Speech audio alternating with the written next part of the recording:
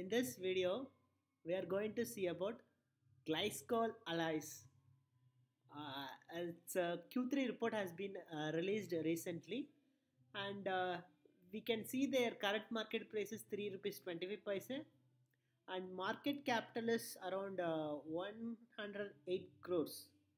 Now let's see how they performed in Q3. Sales that has been increased 130 percentage.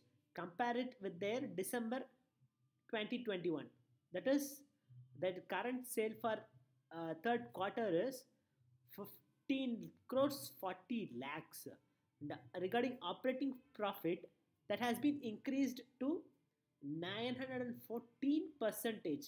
It's like their Q3 profit is 1.42 crores, and I think they have other incomes. So overall, their net profit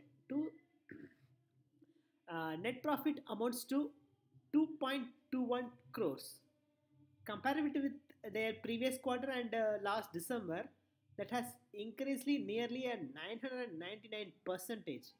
Overall, it shows better than their previous quarters. So we can check this stock, and please invest in stock after doing a proper analysis. Without analysis, don't try to invest it as risk is too high. And with this, we are coming to the end of the video.